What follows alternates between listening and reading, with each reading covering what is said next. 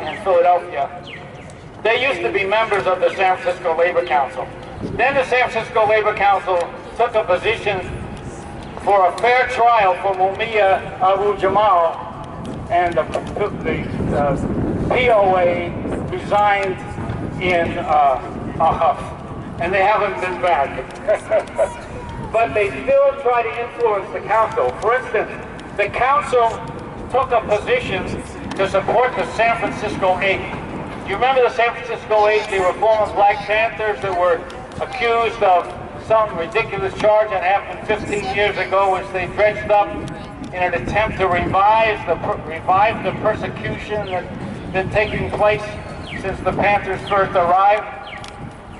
And so the San Francisco Labor Council heard from Richard Brown, who's a member of the San Francisco 8 and a former Panther, and they heard from him, and the people got up and says, "Oh, I know this guy. We worked together to get jobs in my neighborhood."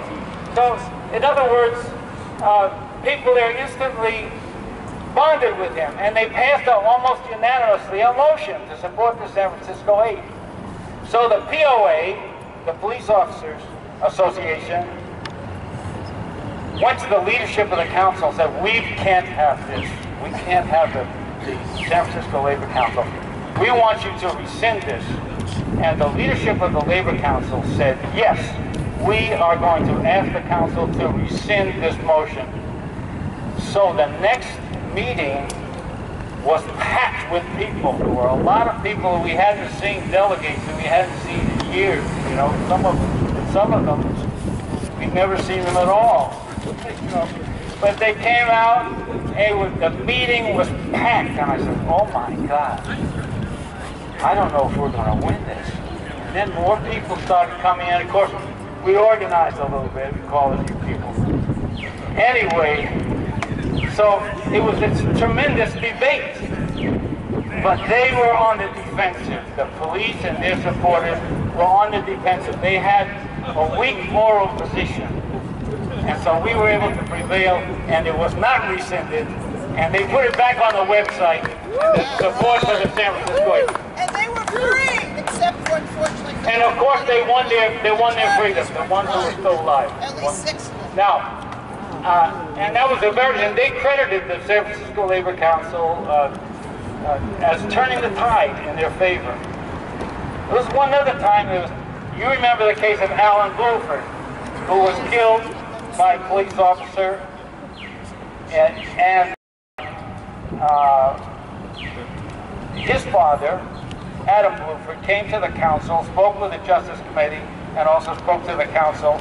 And again, people said, "This man has lost a son unnecessarily. This was a travesty of justice.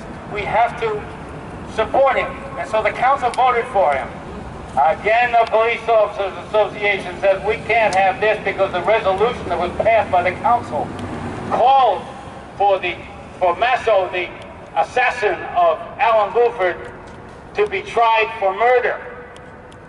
Now, there is no place in this country where a labor council or any other organization that I know of of its type to call for a police officer to be tried for murder. So this was a groundbreaking thing. So again, they said, "We're going to rescind this." And wouldn't you know it, we overturned it. We overturned the rescind, and so they put it back on the website. They had taken it down from the website.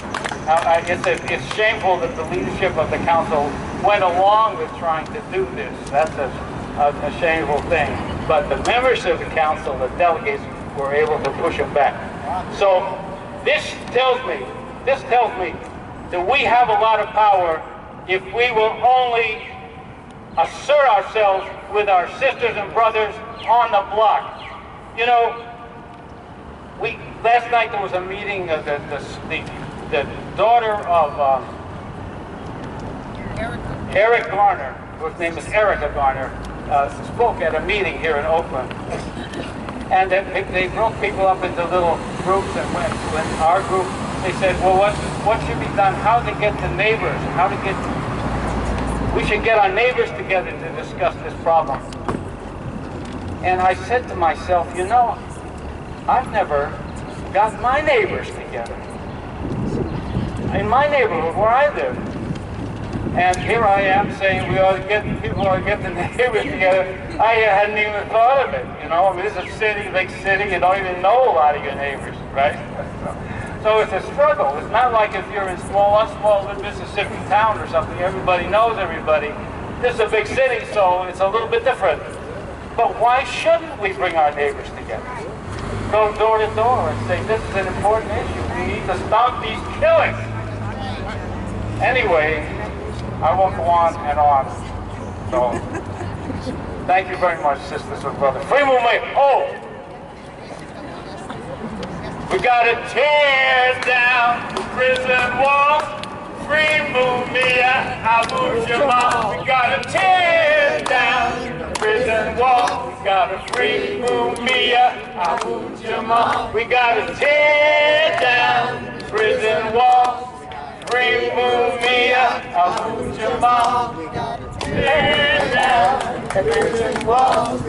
Free movement, Abu Jamal. Okay, I have one last speaker, and before I introduce him, I want to ask that people who have the signs, please bring them back before you leave, because we need them for tomorrow and for next demonstrations. Because we're gonna bring Mumia home, and that's a promise. We're gonna bring them home.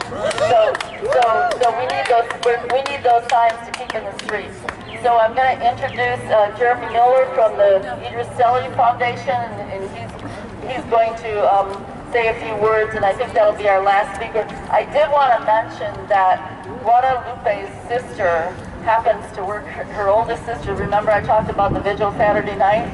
So her oldest sister happens to work around here, just happened to hear the demonstration and came by and heard her sister's name, and she was really, really touched that we're talking about her.